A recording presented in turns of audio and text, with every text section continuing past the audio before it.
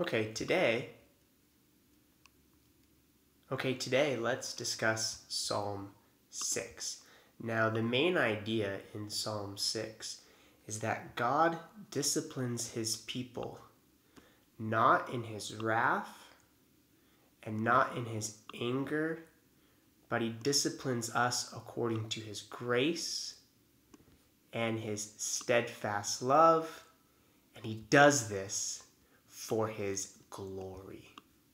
So again, the main idea is that God disciplines his people according to his grace and his steadfast love because he is concerned about his praise and his glory. We've seen this idea over and over again in Scripture, and this is the ground, this is the foundation for why God saves his people, and we need to latch on to this idea because it is good and it is right, and it gives much comfort for us. So God disciplines his people according to grace, not anger, and according to his love, not his wrath, for his glory. So let's see this idea together. We see at the beginning of Psalm chapter 6 that David cries out to the Lord. He is clearly in distress, and this distress concerns his body as well as his soul. Now, he returns to this idea in verses 6 through 7 where he talks about his tears. He is crying. His eyes waste away. His couch is drenched with his tears, and his bed is flooding with his tears. He is clearly in immense pain. Now, Psalms 2 through 6 have all been in the context of distress. These Psalms have been authored and spoken out of immense distress. We saw that in Psalm 5. David is calling out to God, "Consider my groanings and hear my cry." We saw the same idea in Psalm 4, where he was in distress, and these people are turning his honor into shame, and they're seeking after vain words and lies. Same thing was found in Psalm 3. His foes were rising up against him. They were saying of his soul, there is no salvation in God. And in Psalm 2, we saw that the nations were plotting against the Lord and against his anointed. We saw that they were seeking rebellion. They did not want to submit themselves to the king. So really we're seeing Psalms 2 through 6. The context really is a troubling time. Psalm 6 is no different. This is authored and spoken in a time of trouble, a time of deep distress. And in this distress, David cries out, "God, deliver me. God, save me. Let your discipline not be characterized by anger or wrath, but rather love and grace for your glory." So this is the prayer.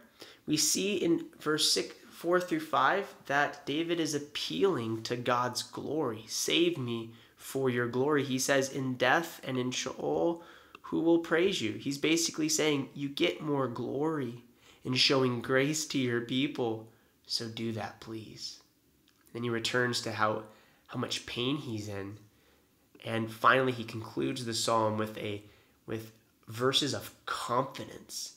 He confidently concludes this psalm by saying that the Lord has heard him. The Lord has heard his plea, his weeping and his plea. He has accepted his prayer, and therefore his enemies will be ashamed.